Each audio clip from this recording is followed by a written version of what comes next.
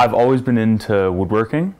Like I've made magic wands for my friends when we were into Harry Potter, and I made cedar planter boxes when we had some extra cedar laying around. So when I started playing baseball and then we switched to wood bats, it was kind of a natural thing that I'd make my own.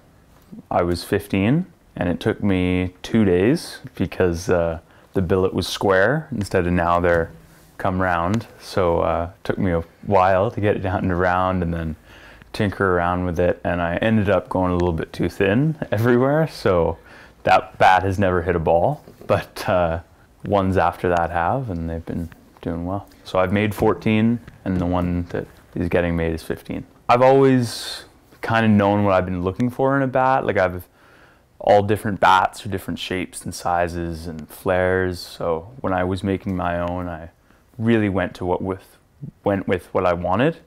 It's kind of a cool experience, I think. Like major league guys get to pick everything. It's totally bespoke, so usually youth players don't get to, but kind of given a chance to do that for a few players.